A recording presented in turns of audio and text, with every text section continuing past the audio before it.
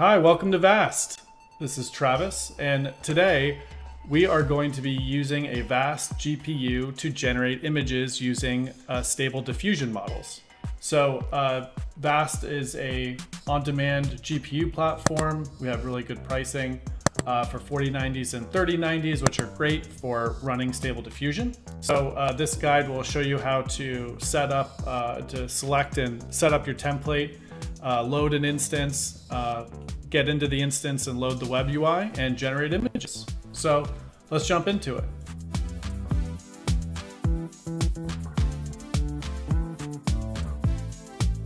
So if you're new to Vast, you're gonna have to head over to the billing section and purchase credits. Everything is prepaid on Vast. And note that if your balance goes below 0, you will be charged automatically to clear the balance. So make sure to destroy all your instances after you're done. So I'm gonna head over to the template section and I'm gonna select the AI Doc Automatic 11 web repo, which is right here. AI Doc is a nice way to run this web UI and is one of our recommended templates. So to select it, just hit select, and then it will be selected and send you into the search. So the first thing that you're going to want to do is allocate your storage, which you cannot do later. So I'm going to go ahead and add about 100 gigabytes of storage just so I have plenty. Automatic 11, well, and Stable Diffusion in general can only use one GPU. So we're going to want to filter for 1x instances. So here I'm looking through the results. The data centers are marked in blue. These are going to be more reliable, and these machines are actually in a data center with some security. So I'm going to go ahead and rent this one out of North Carolina. So once created, it's going to appear in my instances. I have a inactive instance here, which is stored. And at any time you can hover over the instance to see how much you're being billed. So right now, as this is loading up, I'm only paying for storage. As you can see, I'm definitely not paying for the GPU time yet until it is loading.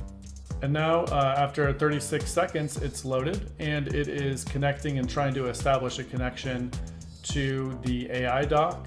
And once it's established that connection, the open is going to appear. So I'll go ahead and open that. AI doc is a nice way to run this service. It has this little service portal that you can load. From here, you can load Jupyter, and then you can load Automatic 11. So the direct link is going to ask you for a username and password, which is just user and password, which is also in the README file of the template. And right now it is updating Automatic 11.11. And so it's going to take a little bit of time to get this loaded and ready. So it's right now just giving us the log. And there we go. It takes about 8 minutes to load. The main reason is that it downloaded 3 different models, which I will show once the interface loads. So this is the Automatic 11.11 web UI. It has already downloaded SDXL Base, XDXL Refiner, and then Stable Diffusion version 1.5 pruned.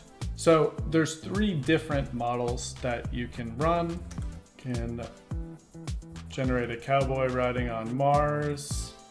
I'm using SDXL, and I can go ahead and reload these. I could switch over to Stable Diffusion version 1.5. It'll take a second to load the model into the GPU, and then we can generate using that model. So there's obviously a lot that can be done with Automatic 11. It is a very powerful web UI. There are some very popular extensions that people like to run. This version of Stable Diffusion that we're running, Automatic 11, comes preloaded with dForum, Dreambooth, and a few of the other kind of really popular extensions. So, but you can download and install more, and you can look at the GitHub of Automatic 11.11 to get more info on how to run different extensions and checkpoints and things like that. This is just a real basic overview of how to get this set up and loaded. I will Now leave the automatic 11 web. I'm going to go back to this and show you how you can upload a different checkpoint. So if you have a model that you've downloaded from a different website and you want to put it on here, you can open up Jupyter, which will give you a way to browse files, and you can head into Workspace, Stable Diffusion Web UI, and then you can find Models, Stable Diffusion, and it says put Stable Diffusion checkpoints here. And so then you can upload a file from your computer here.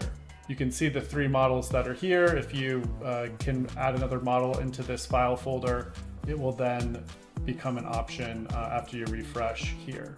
That's basically how you can run Stable Diffusion and start generating images and to run the different extensions of Automatic 1111. Just remember to delete your instance and totally destroy it after you're done. If you stop the instance, you still incur storage charges because of the storage that was allocated. So once you're done with it, unless you want to pause it and try to run it again later, you can just destroy the instance.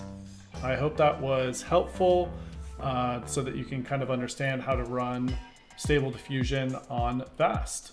Thanks a lot.